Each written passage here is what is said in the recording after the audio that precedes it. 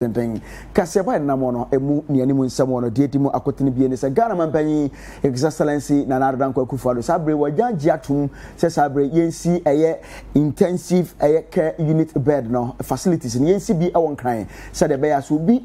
yare ewo COVID-19 bremu na ne yade ne emu eye din ayemfasa ni pakor enkoto onom kuma se ensoso ka ho emu nchiremu nyina ebi wo hanom anwumre hede bi ebebro sanso edanchan so a ene ene ye ofa asenom a wonom ewo senior high school ahodo ene wonum ehase se omuko school na wonum koye don final year students na asem na make won koye de ni siye emu nsem nyina bi wo ha no mayimre yede bi ebeba no eda nchen so a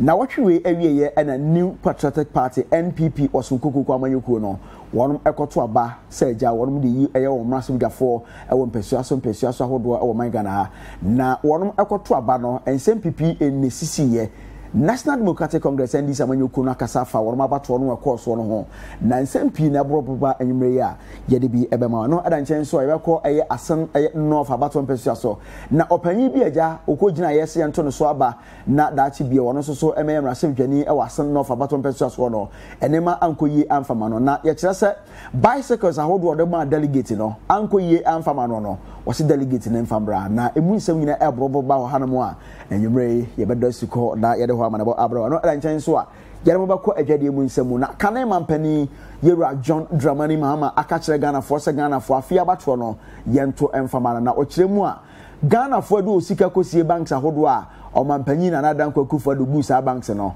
se Ghana for Etraba no Edemanoa Wono Sika Akoka Wodina no do Sika Bemoa and you may Yebadomo Suko na Edibi Abra no Adan Swa Yabako Edidi Munsemu said I no na Edibi Amana Edidi Munsemu no Obo ono so ko ginaye ewo eye Asante Achem South abato mpesuaso na okoye no niema ankoyi amfama no wakasa ye di kan kra ono nsentrofo di abonkomo na nesam na sayumre di ohia ne so bekan ho ewo ye kasebo mu nchiremu nyina no ye de bi ebema sam no do so pa kuma weyi ani apane ho a donhwe ba ko edi anim no ya ne se kasebo bia obi ayi de bro medi ane berema ba kwasinti ama ye na homra na kasebo na mu nchiremu nyina no ya pama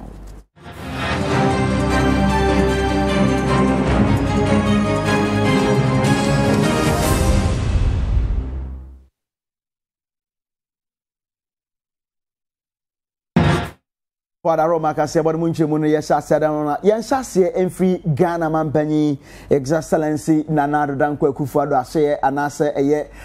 nipomu na yenya ntia sesei COVID-19 yade no efri ebra ebeto adwa se yade ne bia Ghana ha na abre bia Ghana mampanyi waje brepebre na wabakasafo nyina hodo so na wone abebon komo fanhyehye ahodo na aban no edi gu akwan mu anase woyo se de be yade no ebetimi ayi na kwa anase abra ano ase ewo ye man emu na omampanyi abama na yade atudwa se COVID-19 yade anase coronavirus yade no se aje adwa o Ghana se ebo ehwiri kokwampampa nkanka ni parodo a wonum enya yade ni be oba Ghana hanom a eni parodo a wonum enya COVID-19 yade bi na empo wonum afamu ahwere won kwankwan no eye aduowotwe enum 85 asem no akwakwa ya asefempa na omampanyi kire se de yade no edwane na afesu ehwiri na yenim ba bia yade no wo koro no wakire se wonum so amfa nhyehyɛ papa anwu akwanmu a daachi bi ni Ghana ye nyina yebeti eni no na yade no yenya bia empo senyamia amakwamu a na yensoso yahwere yenkwa no mampanyi kire se no ne nhyehyɛ odi agu akwanmu nyina ne se enkran ani kumase na se yade no ebi wo paa nti wahye se yensi adankra hodo kama eno no so bi konya yade ni bia yebetimi edi nipa na akọ no na yade no so yetimi aso ano no mampanyi akiremu a intensive care unit bed facilities no yenhyase ensi wonkran ani kumase na se profrim obi nya yade ni bi kufahyewa na kwa ma yade no yetimi aso ano no abro mampanyi wone Ghana for ekasa ne mprenu duonu mienu so 12 times kakra edi. The great majority of cases are in the Greater Accra and Ashanti regions. For these two regions, I've approved further investment in the following areas: additional ICU bed facilities in Greater Accra region, a new treatment center for Ashanti region, additional laboratories to strengthen clinical care to allow for real-time results, more medicines, consumables, and equipment, and formal arrangements for a pool of specialist health professionals to to complement the respective resident multidisciplinary health teams at various treatment centers. We continue to be indebted to our health workers and express sorrow over the death of Dr. Harry Owusu-Boateng, a pediatrician at the SDA Hospital in Kwadaso, Kumasi, and Sophia Addo, a nurse with the Ghana Manganese Company Hospital in Takwa, who both died in the line of duty. May their souls rest in perfect peace. The great majority of cases are in the Greater Accra and Ashanti regions. For these two regions, I've approved further investment in the following areas. Arishmama na chesa mampanyi sisia odi gu akwamu efa COVID-19 bremu wonu mebenya yade ni bi miamia hodo a se etimi de wo mko ne dan hodo a wayes yensi emfa mo no ena mu nsem kakra na abusuafo wa baby ede ma na eno achi so no mampanyi eye ne se ene ene ye ofa ase no mu a wonu ewo senior high school a wonu ekotro won so hwe twa to kra kwasiko ko be ka se fana year students no ene ena se so wonu sha ase se ja wonu eko school nya eno nko go track students so no ene na omo susu edi akire bia wonum enyina eko suku dem no mampanyi aye ne se afempino eni du nsia 2016 wocheche buses ahodo edi ma senior high schools ahodo bia wonum ewo Ghana ha nyina nanso ohwemu a saa bre no ye wo schools ahodo bia wonum enya saa bus ni bi mampanyi aye ne se eno so 350 buses eno so saa schools na wonum enya saa bus ni nyina no yenche emfa momo enya enko 840 aye pickup cars eno so yenche environment schools ahodo no a said be COVID-19 bremu no aja adisuafo ne achechefo no worum ebetima tena sa boss no mu no makọ no afiso maba ne nkonko ba say orum ekwakwotete yade na forefrom ho ne ade a afei wo mampanyi eye ne se wasin so hwe no akakunkuma bi ne nkwara no wo kwakwotwero na worum kwotwero no 75.4 million Ghana cedi a eno so eye sika aja won kwara no ede kwakwotwero so hwe no so wafa ho kan nyina eno so ebebo ase de be na ma nyina betim edim wo mampanyi kasai na no so sey ene ode nsema wodo no etudwa. A total of 18,000 Veronica buckets, 800,000 pieces of 200 mils sanitizers, 36,000 rolls of tissue paper, 36,000 gallons of liquid soap, and 7,200 thermometer guns have been distributed. A maximum of 25 students will be permitted in each class. All-day students in schools with boarding houses will be resident in these boarding houses, whilst day students in schools without boarding facilities will commute from home and will be required to adhere to enhanced hygiene protocols. Eating in dining halls will be in appropriate numbers, and no visitors to the schools will be allowed. There will be no mass gatherings and no sporting activities. Religious activities under the new protocols will be permitted. Social distancing and the wearing of face masks are obligatory in our schools. One dormitory block in each senior high school is to be used as an isolation center in the event of a student falling sick. Again, each senior high school has been mapped to a health facility, and care will be provided to the sick by nurses assigned to these schools. Through the National Food and Buffer Stock Company, enough food supplies have been distributed to all schools. Government is also making available 350 buses and 840 pickup vehicles to senior high schools that did not receive vehicles in 2016. For the first time in our nation's history, government will absorb the WASSCE examination fees of the 313,837 students who will sit for the exam.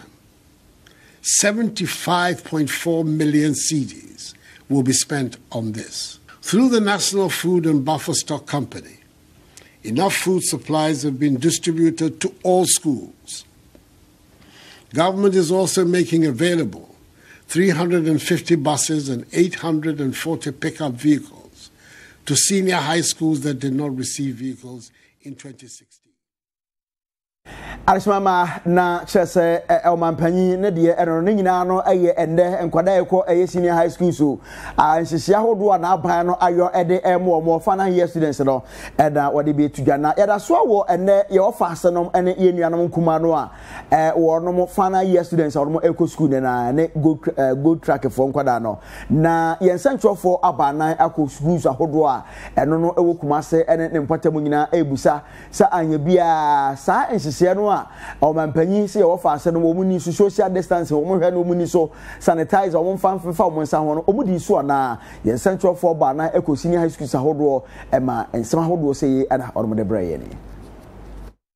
na mampani ahyese won mu akato ne bo no matwero mo so hwe twato e wo senior high school mu no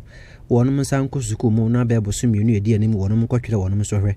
ne senti Kessben television banan eko secondary school sahudo bi mu wana omane akyerkyerefo mpanifo kwatwetwe nkomo na school bi tise Opokuware SHS St Louis SHS na afenso KSTS a wono mbo nkomo ahodo pi no sei ena wono mu kan tise say dia ye ne say the students ni parents na say family no ba ye ma family ni nyina ye gire kire na ka de ode ka ne ba ni students no na omawuram ti e dormitory so a ya arrange wo mu in such a way say classes no ya arrange wo mu ti science for ni nyina ya group wo mu together general arts business ni all the other programs it is say no ya ne say enipa omo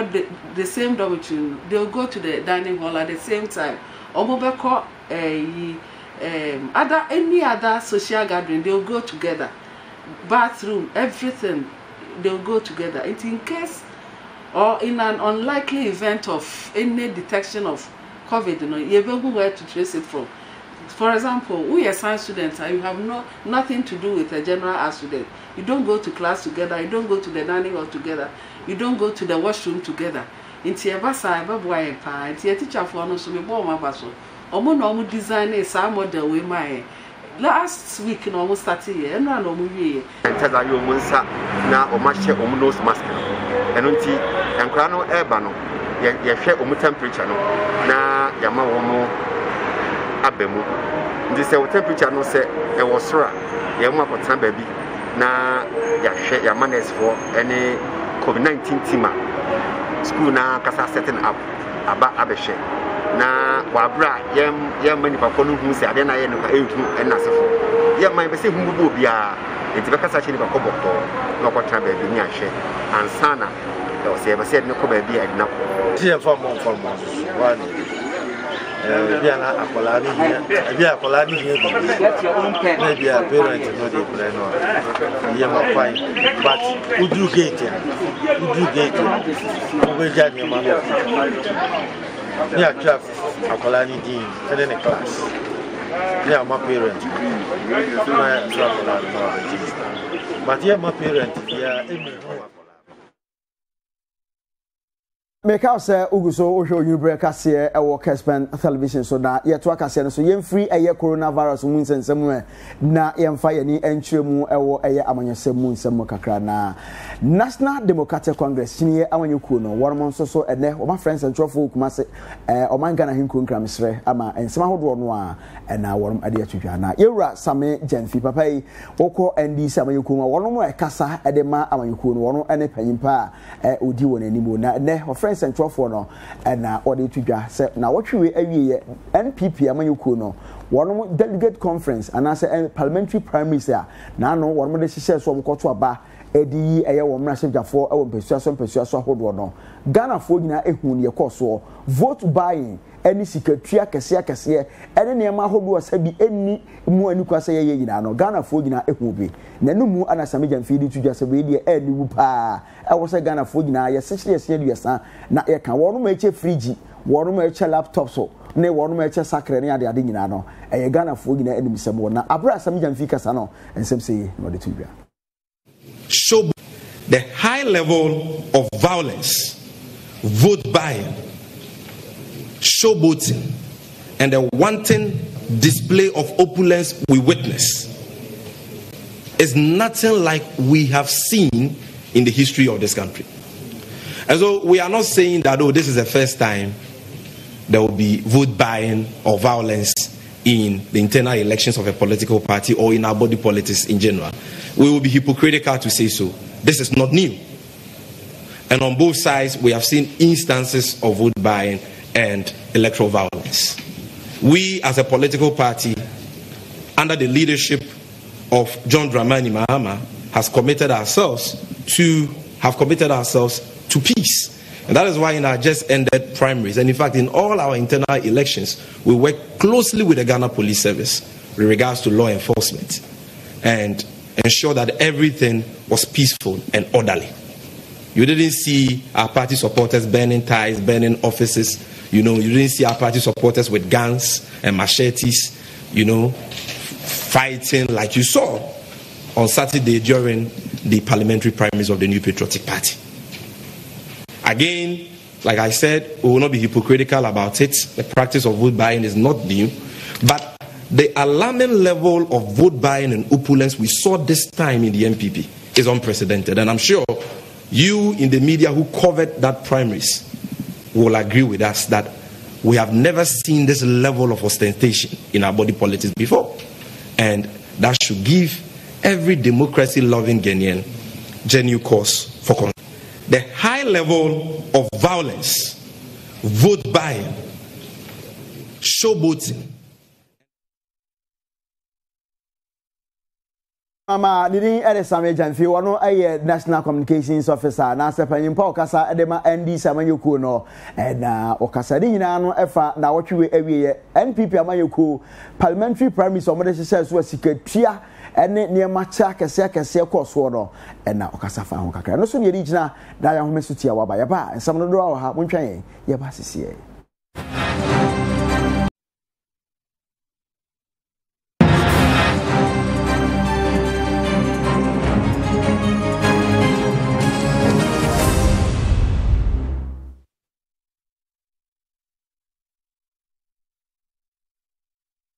Arisama yesan so amajo esan so makwaba edeboba onyu break ase aboso na ensam no yeto aso yede chiremu ewo NPP amanyokuo ni nyina no na wotwe awieye won parliamentary primaries ho abato a mode hye so ewo Ghana fana ha nyina na opanyi ba ko bi a woron so otigina ye ewo Asan North abato mpesua so se omanfo ento abanfama na se dedachi bia woron so betima baba ye mrasebtwani ewo pomo owura ononyamfo Eric Amankwa Blay papa ekogina Awasen so North abato mpesua so na abato ni mu no enema ankoye amfama papa no na amanabo no kire se papa no kra de woto bicycles makomako oha ani aduonum 250 bicycles ena agya ye so cheye edema delegate no afei wono makoto aba na wi a papa yi awe atitim kra buratitirimu hormo a chesa akwakoye ni wisemo edema opanyin na papa no ene ensentrofo edi nkoma Wachasa delegate na bona bro delegate na abonu show pa and to say ya wacha bicycles by 250 edema delegate anto abano amfama no wono so edge ne bicycles back wamomfa no bicycle man isa nyanto a na enyentua na owura Eric Amankwa Blay ene yen central for na kasa ya asase mu nyina no hode to yenim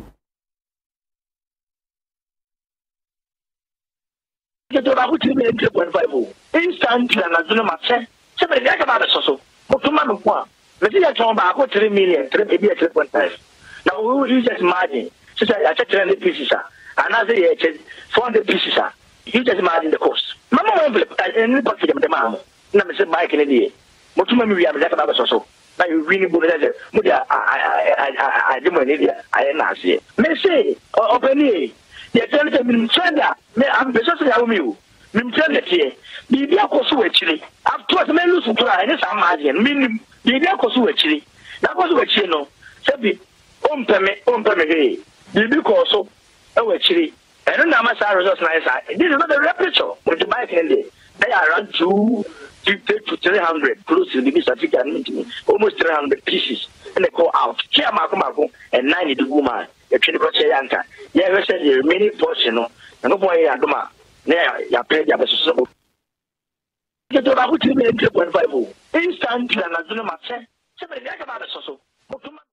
Anidi ade ora Emmanuel Amankwa Able wono ko giraye e wasen no fa baton pesua so anko ye yia fa ma no sacrifice a wo che de ma e delegate ahodo na ekowi ase anko yia fa ma no no e na wo che se wo mfa na de ma ne sansa nyanto a na anya ntua na yera so wo NPP amayaku na kachia na yemfa ye ntwiremu e wo dotobri abaton pesua so na odotobri abaton pesua so de ekoyie e de ma incumbent MP semrase wani a wono ada so ete e eguano so na yera Emmanuel akwasi Genfi asem na chesame kan na onye abatoro koye na ogidi yese koye man pa delegate no ehuni nyuma pa hodo a oye nti no wo mko so ato abapa no de manu a sabre o sanso ato aso se eye mrase dwani wopo na o chese no de onum so obedi nkurum de nanso e madodo na onya ne de chese aye ne won pa na ori hensancho fo ne din koma ensem nyina de to yeni enya surprise se ma weni na mo na mgidi se boss na minya ye no Osanka Brosa, if you say ye juma pi wa ha na ye delegates a ye no mo ye juma no na minum say wo mo ahoden a mo de tamachi no anka say Brosa na so delegate elections conference ni yakọ na omo agi atum omo agi atum say akosi demfi na wadin kan ewo saa akansi mu nti ye beda omase omadwen kira omoakire na internal competition MPP nti de ebesra ni say baabi obi akodi ebiara ye wie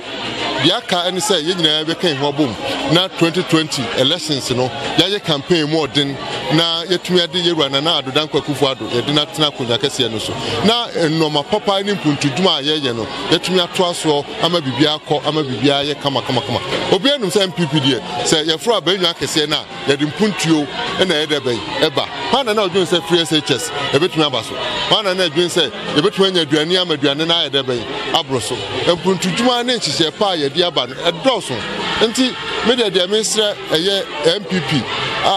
mpanyimfo a ye wo odotogbu ene say ye wo ko kase edi yanim na saa ko kase enye MPP ni MPP eye MPP ni NDC ni political party saka nti ye fa ya ho ode nyina anko ho na ye moama nkunubie na ye debe emra na ye wura na adodan kwakufu ado o ma ye o manpanyi we ni de metumi aka che delegates a wo odotogbu na nado enfie miensa ni fai eno ma pi ena odotogbu ye saka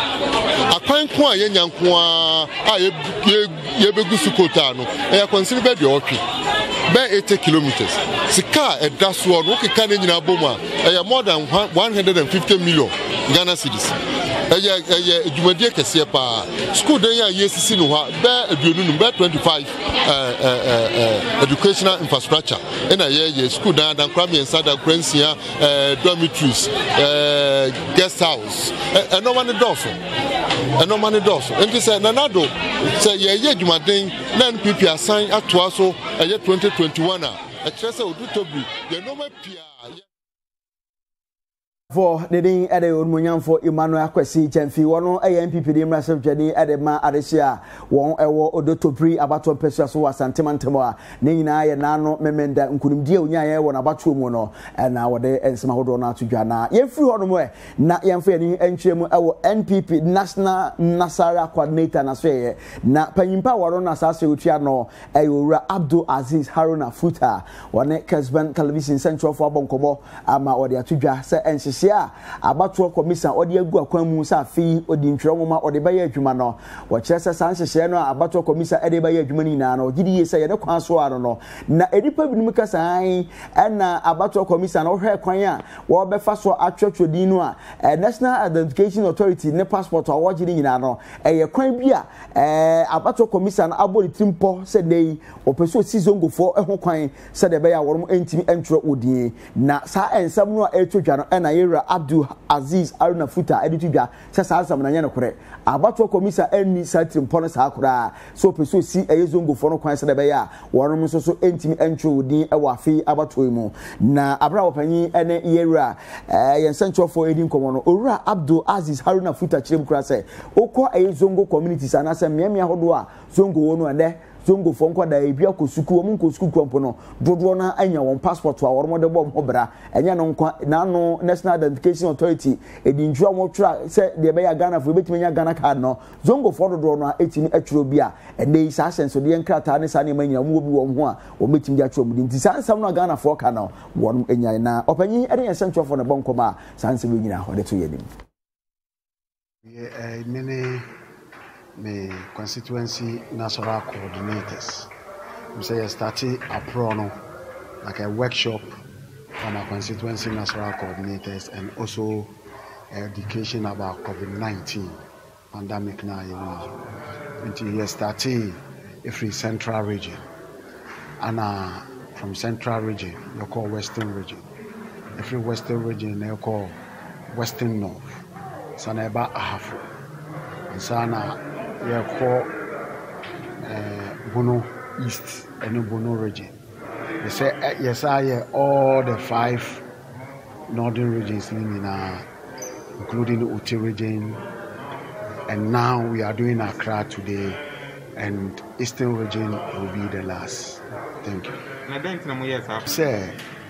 Yariano Yanya free zongo. 7. Zongo ni free. Hona apart from semi national national coordinator no. Na yemubi NG yariani ndi. So we need to take it serious. Nembo pro. No man who say, look, yariano real. And say omufedi agro. So we took advantage of it. My name so I have to do it through the constituency national coordinators and to be the experts, the Dr. Rahoof, CEO of the Pharmacy Council, one of we know Mukasa Efahon, and a training we are more PPs, so I'm on Kochiche, Niamasano, Senabaya. Be educated zongo fono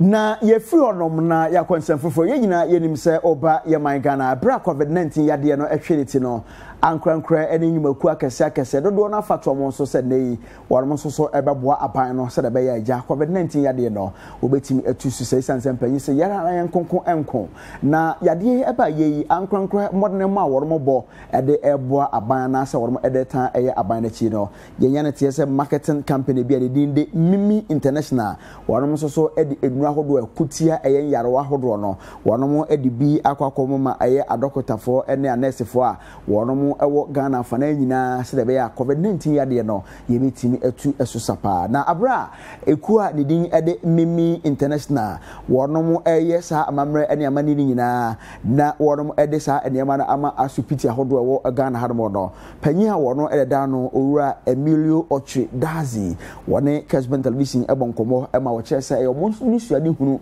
se wonom so eta abana chi se de be yade no yemitimi atu asekra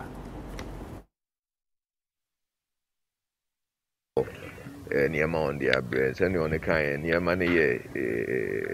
eduane ahoden ahoro ni nipadua mako niyama de bo nipadua ne ho ban enti no ebeboa ewo yare ne kunum because any nyina enim yare ne eni aduro bia nipadua no akoa no ahoden ne de funti bibiara ebeboa ma nipadua no akoa no e de akon yare no eboa na ne ye ni jesu say every time I are by Uncle near Jumaku Bibri, now so yasne, and not buying so yasnema, yes, she say a bed so yariano. Into your nest a new in Swabe counts on a bois, you don't want to see Bibri, your best say International Ghana, a network marketing company. Our Ghana base 2 years near. Now, you know my ton enzyme supplement. And on Ayaton for the past 2 years. Research at Chese, Siciano, COVID-19 year ban. So, per se, we hear immune system are strong. And Timon pardon me for English, and I'm a different. We hear is a immune system very strong. No to do that, yes, are easy. The body actually, producing enzymes, but your lifestyle, your DNA, your D, and from our young home in Yadino, and what body no money to me and produce annually enzymes. And you know, supplementation of the enzymes, just a would be a cahono, a free abontino, a year. And a boaso, my honam no, to me, enya a hodino. So, immune system to me, and a hodina, obey to me, or the idea, or the aquatia, Yarebi bree, and yet COVID-19 in Quan. COVID-19 there, and then I say, I buy, but Yarebi bree or honoma. So, immune system is stronger to me, a kuntia, into that I did not the before COVID-19, they say. Among phone use no among bomb who buy in free Yarebi bree. Okay, and the buy and that do why the buyer products are your buy and then 5 different type of products. 5 different types no so no yama bakubia 200 and I tea no yama and makumako 100 boxes. Nina yediboma 204,000 Ghana cedis, roughly let's say 200,000. For na chese I don't know way Miwi International one so aye nei one mo ede ama asupiti ahodo a eno no ewo Ghana hanom se de be ja yenso so ye betimi ede akoatia COVID-19 yade no ana emu nsem won mpanyimfo bi no mo a won ewo aso horo mo cheche na anu achi so no owura Dr. Anthony Ofusu papai wo ye Deputy Director General ewo man Ghana pomden aso ye won so kasa kakra e man nsem se ene wo de tudwa eduane ahoɔden ahoro ne nipadua ma ko a ne ma de bo nipadua ne ho ban enti no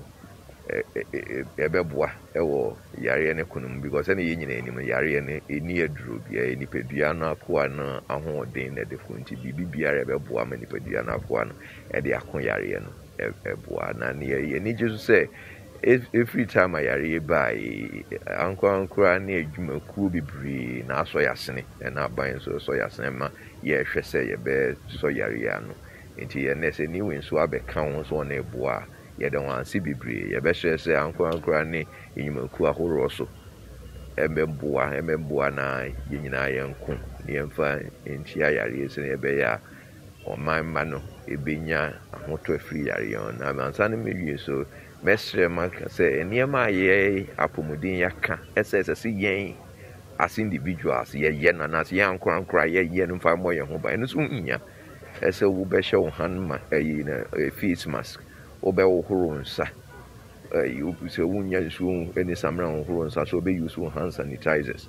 na ye mo chinku ewo se bia ba se club se ya se bia na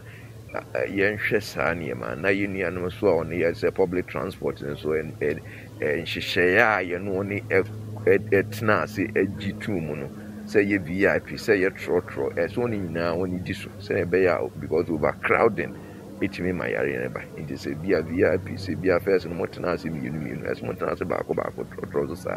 if say ni na ne kabum e ma itimi so yare na Arehusam ye free Dr. Congo Michel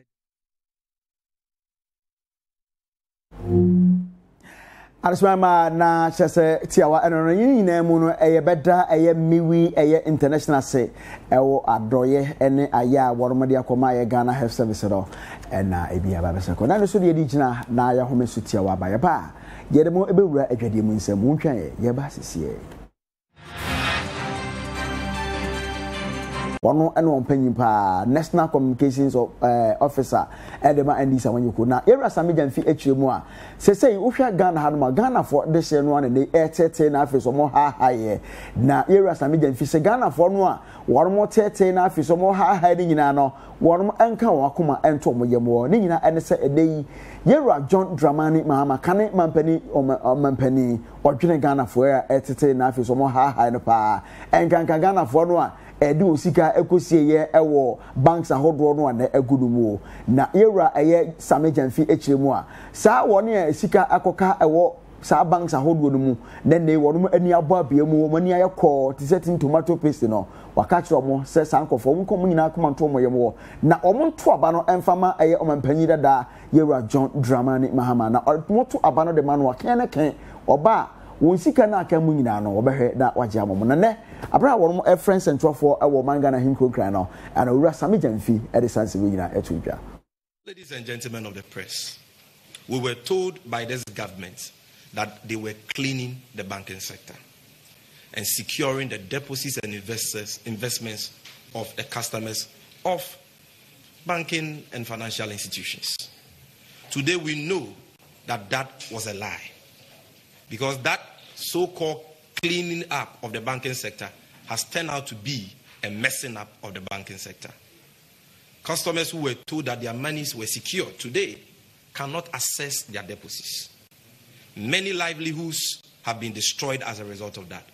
Many businesses have been destroyed as a result of that. People have died as a result of the depression they have experienced as a result of the fact that their monies, their lifetime savings, deposits, investments are locked up in these collapsed financial institutions. President Mahama, who has the people of this country at heart, is promising that when elected, he will pay all, and listen to my words carefully, all, not some, all of the collapsed, of the customers of the collapsed financial institutions in full,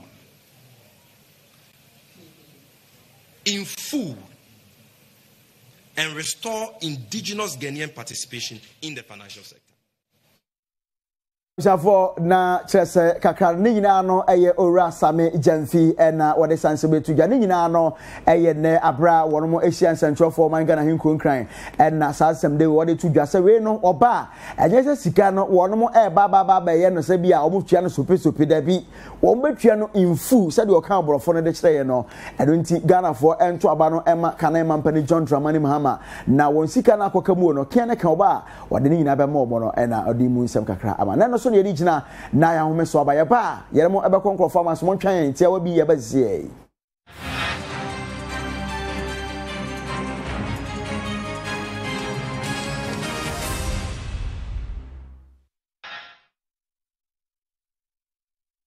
Amane se yen sanso e makwa ba na taw yede mo ko enkofo man so na yenko Dr. Congo mamu yenye ne ntie so omumfo bi a bone e yo mo det satadwe yenye ne ntie se sa edipa bonfo makọ sane tuo agu Congo adehye so ama nipa be se dunkro 19 wono mo ato na nam awonse do ya na hasaw ne to aso ne kai ni na no Kessben television de ni na emaye Arahusam ye free Dr. Congo, Michel Democratic Republic of Congo, eba HRS, bese nansa entemunie, adishe eko bese duonu, ena sesi wonomo ahwede wonkwa. Ne nyina ne se adonfo yekuo because Jerens Raban wo mokosane etuedi gutube mfo so a enamso amase ese de nipa pinu ena afemu awu ama binso eprepra. Na wonomo kire se ekuo bi efe ne se Allied Democratic Forces ADF ye no ewo mpotem honom no enya de se wonomo timamfo ho to wonomo kura ya na wotwe wie na no memenda wonom timi de womani echirem e North Kivu ye hoye wonom ene Rwanda man no ena ebohye wo honom a wonom akosane etu ade agotimamfo so nipa base dudie wonom efamu ehwere wonkwa na wonom kire se memenda no nso ena wonom sade womani echirem wo kro bi efe ne se Bukaka ye no nso so no wonom kokun ade hye ko base du e wo honom a wopani Banila Tachiba wono ena de nsansem nyina etu AFP nsemtwefo adwumakuo no animu na wonom kire se free base mfi apema hankono eduokono emu mekire 1990 mu honom no entokwa kase bi man homene so e wo Dr. Congo ebre ya wonom ene oman beje se Uganda ene Rwanda wo mahye so basabase bi ema no homene so wo honom a ebesi nei woman no emu enjoy kura na amane no koso a ekirem se Allied Democratic Forces mekire ADF kuo ya ama no homene so e wo Dr. Congo memo no bese afi entemunie wonom atime kumade hye ko bese hanum 500 ya se de aba be ya rehosem pa e wo oman ni mu a 24 da so a etu hu anamo na wonom kire se uyi ADF for de eda nchen a na no memene da yinso e wo bia bia efro se Fizi ya no so e wo South Kivu mem honom no so no akondomfo bi a omo ede atu ahyehye wo ho nkosane atu so wo honom a eno so ama asrafo mienu afa mu hwede won kwan ya se de aba be deja e wo Dr. Congo man mu na so mu da so a ya wonom pesa nipa bonfo yi na wonom atimi atu won so sa Asafo na yansan so makwa aba na yakọ amansan kubata ne fa hwe apomde hu nsem so no wobaba mane de abetu dwa sesese ohwemu a sade COVID-19 yade amane humene so Brazil ene America pom ho no sese ayehu pa na olma kasapia emu amane bonyina no yade eto so Ewiase amansan kabo mu kuro ne nkorabata ye hwe apomden so mekire World Health Organization wonom ede niam gunsene ni aba bekire mu se efri bre ya coronavirus yi ne ti owiase nyina no enra dai ena eye daba ko a mutimi akase nipa pempempempem no a etumi enya yade kode ewo coronavirus yi bie wonom kire se enra nko nipa ye nya bi ewo wiase afana nyina no eye 183,000 ya we ene bredi kan kora ye nipa etimi enya dodo pa ye kosoro sa na wonom kire se sa dodo o maybe to say Brazil and US wonom ena etimi hwede kan pa ya say sa man mi no de wonom ade hye mpempem no a ena enya bi enura dai na wonom kire se odo ani kire Spain memo say wonom abie wonom ahye so nyina se ade hye ye fra man hodo so pese wonom bo wura Spain memo no say de akwanya ewo ho no mu nyina se unam wiam hyemu se wote hyemu ba bia wonam bia no timi ebo wura Spain memo a eno so wonom kire se ya hwa ebetuma kofa wo unipa ene ede abre wo man no so ena Britain memo so wokwa osun aya omu edeto wo manfo so ewo COVID-19 ho no sese wonu mayi sa ya so no nyina afiri wo mo so a sese ya no so no omu adwene se wanhwe a na ekene bi akakofa arekosam so aba na Iraq ni ya obobo ya fe ne se Ahmed Radi wonu mo kire se wawu enam COVID-19 bi a sese eyi ni ti ewo Iraq abonte so nti wafamu ahwere ne nkwa na sese wonu mo bu nkonta no a ewiase nyina nipa ya sese wonu manya coronavirus ya de ni bi no wonom ye opepepe enwotwe na chiripo edioso enum mechire 8.75 million ya say wonom a omuhu ato wonom omatimi anya wontradidi mu eye opepe enan na chiripo miensa 4.3 million na eno edanchi nipa empem ahanan ne aduosia enan 464,000 yade yi ne tie wonom afamu awu ya sansemi nyina no John Hopkins University wonom na akunchire a ewiase amansa nyina so ye kan bie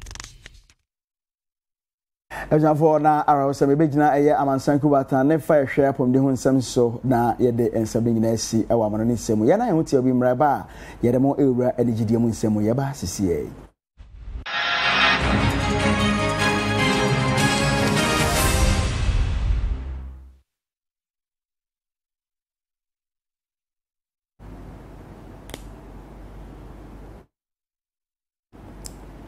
Arisama yansan so makwaba na anigidie mu nsemu no yenya ne ntie se Kessben boy a wono ejomtuni no edipa bi akoto ahye no so amasabre o mabro no edi na brida brada akoya asefem se wona to aso nka yedi nyina no yesentuo fo ni nyina emaye ya kane na wone Stoneboy na nwum tukuyo no mekire Benenti music label na edidwuma na nanum hoye msemsema hudu pinu na ba ya sese de wone Stoneboy nwum tukuyo no wono mato nkwanta ya sese wono mapaye na amane no kire se ewo hono na Kevin Boy ebia no waka nsem bi no wato bi de amane de kanfo yi mekire Stoneboy ene Shatawale ewo honso a na Shatawale nsusu wato bi amane Kevin Boy na Stoneboy wato bi amane Kevin Boy ya sansemi da so a ya ewo abefontentan die social media so na ene obi enim de kokosi ya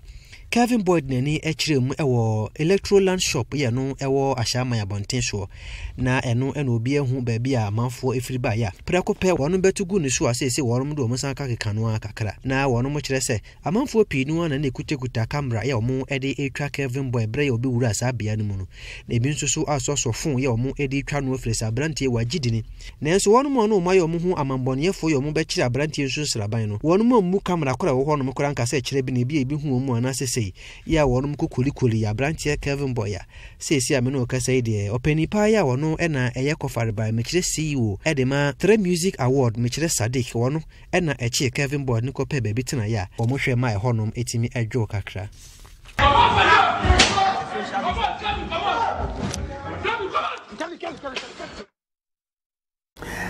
Asmama na chesa hom tesam Kevin Boy ne gofo akoto ahye no so akomo di na bridi abrada na ana mu nsem kakra besena ko na ye free ono ye mfa ye ni nchiremu e wo bias osaikofo na kache na by so sekofo kane titeni e de ma music na by so sekofo di no kra ba ya na do na hu na emu ka obode a ene o manfo ni mpa na no papa e kwati gina ye e wa Asante Achem South abato mpesua so ne nsuko wi ase ye no delegate atwe na ti kohwe fam a ankoyi amfama na oboa achichim ye nti a na no parliamentary primaries no odi mu ntwe ye penipa ya wada musica adwumakuo na no na edin ye odifra wo ye ene bias osekofo ya nenchi efri dwaso na afimu eno ko gina senko pese etohini ne esehini fo moto abama no na wotimi ko gina omanemu ewo mrahye bedwafie mu edema wonom na eno ena wone empenifo bi etese de sese wo ye mrahye bedwani ewo ho ye owura kwaku Asante Boaten woni mnyamfo ene afoforo bi nimu na wonom ka ho ewo mu se wo bo wangunu hu animu asede we ni bere kora edikan ya watimi akosenko wonom ento aba emfama no na wonom de aba to kenkan nyina ba wiye no emrahye bedwani ye wo ho no mekire kwaku Asante Boaten watimi nya emmanimu maako ahasa ene aduosia enan 364 ya wo bo nso watimi nya mu ahanu ene aduokono ensia 296 ya na chese wo bo wangunu hu animu asekora ya wode maako aduosia nwotwe ena etwe ne mu na no na yenuanam sentwerefo bi pade humfo yi wonom ne wo bo kwatwetwe nkomo busa ne se so ne ba ne sen ena wonum dwanyina achie wo sa akokɔwe yi na no wo bo ba be kire mu se ewo mu se we ne bredi kan kora ede ma no nti ne ma hodo pinu wo honom hinta no enam se won hyede ne hwehun ewa manwese mu nti eno ena ebinum fa kwati kwan so a wonom ede fa ne tikɔ na nso no se de obema nani ada hɔ pa na ebre besa ba bio no obesa akɔ no de obehunu ko obetima fa so obegina ne naso na niema bi ede fa ne kon ho ene dai no enya de se bi ebesan ese bio ne mom nyini a wonyini wa manwese mu no eno ena ma no anya hwehun bi wa niema bi Alasmama na kwabnabo aha by so sekofo obo edwumtuni wono so de nchiremu amaye de nti a eka obi na no memenda MPP parliamentary primaries o mo de hye so di mu ntwe no na ode mu sem kakra amaye na no so de dijana ansa na no ene nkomo hwehwe bi wo ho ye mo nkomo kakra sansa apom di mu nsem de ye pa banyi so bi nya oni free yade na so apom di empanyimfo te ase de nya de yade so no ebedi enso nkunim da wo fi a katso kasa so na je so mama amen hwede awrade ye he back clinic from pay for ba wenti no mo nkomo tewe na yumre de wo man so no aja ye so